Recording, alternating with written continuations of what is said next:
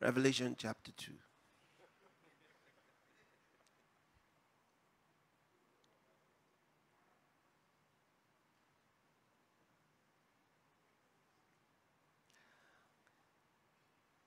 When we began reading from verse 1 yesterday, we came across the first of the 7 churches that Jesus told John to write. In this first church was Ephesus. And I took you through the introductory part of their history, just so you could understand something about that church. And I said that a lot of times you'll find that the history of a group, a people, a nation can have a lot to do with their future, the posterity. It's important to know where one's coming from. And so that if there are things to fix, you fix them. Because if you don't fix them, they're like what the Bible calls little foxes that spoil the vine. So I told you about how that the church was founded by Paul from an earlier work done by Apollos.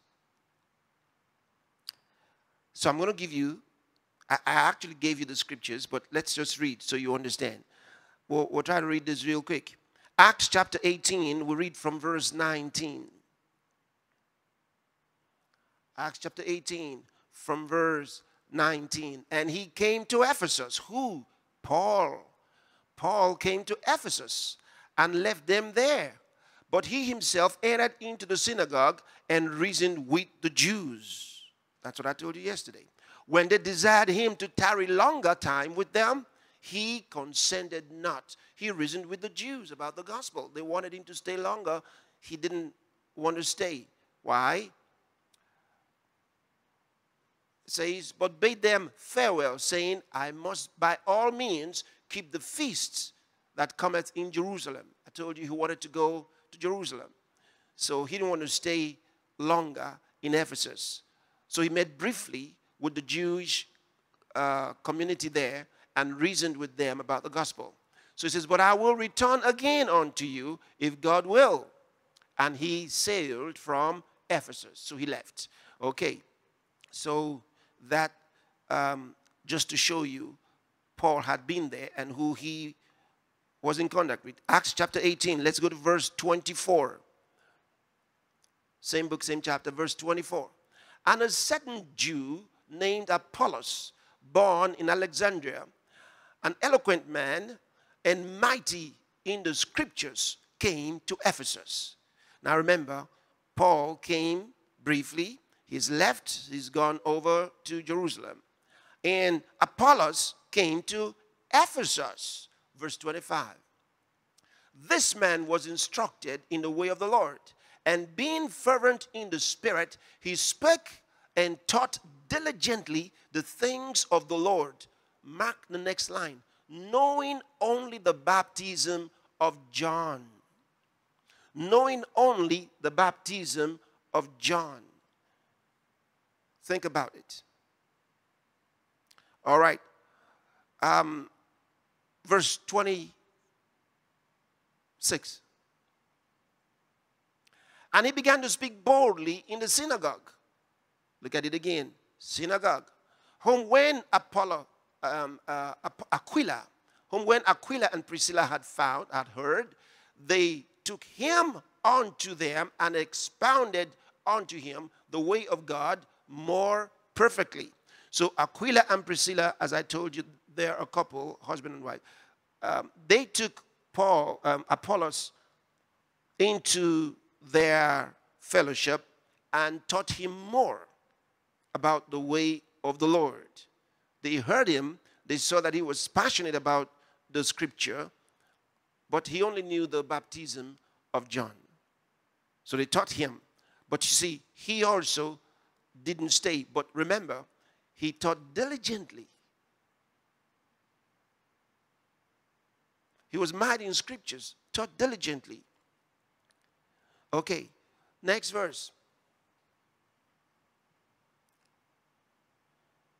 And when he was disposed to pass into Achaia, so he's going towards Corinth, the brethren wrote, exhorting the disciples to receive him, who when he was come, helped them much. He went to Corinth. So he's gone from Ephesus. Okay, remember some details I gave you about him. Let's see what happens next. We go to chapter 19. We are in verse 1. It came to pass that while Apollos was at Corinth, now we just read he's gone to Achaia, to Corinth. Okay? So while Apollos was at Corinth, Paul, having passed through the upper coast, came to Ephesus. So now Paul's back to Ephesus. He said, I'll come back, God willing. Now God was surely willing, and he's back here. So watch. And finding certain disciples, next verse, he said unto them, have ye received the Holy Ghost since ye believed? And they said unto him, we have not so much as heard whether there be any Holy Ghost. And he said unto them, unto what then were ye baptized? And they said, unto John's baptism. Watch, they only knew the baptism of John. Who did they hear from? Apollos. Had it been Aquila and Priscilla, they would have known about the Holy Ghost. But because they only heard from Apollos, it was Apollos' message of John's baptism that they also had. So we can see these disciples that Paul came to meet in Ephesus had only the message of Apollos. And then, of course, the Bible tells us from there, you can read the rest of the verses. He said, yes, John truly baptized with water. And then he explained to them about Jesus and the Holy Ghost. And then he laid hands on them and they received the Holy Spirit. And Paul continued with them much longer. In fact, you can read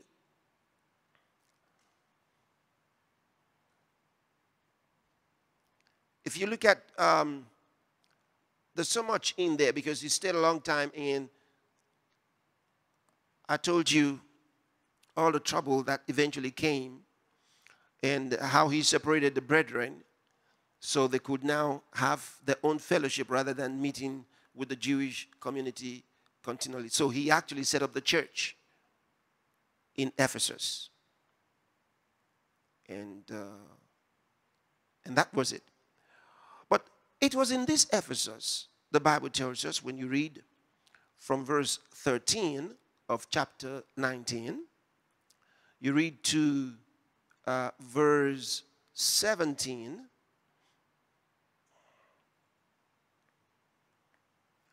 about some vagabond Jews. Okay? Apparently, they had observed the miraculous ministry of Paul in that place, in how he cast out devils and healed the sick. So they too, copycats, watch this. They too called to themselves those who had evil spirits.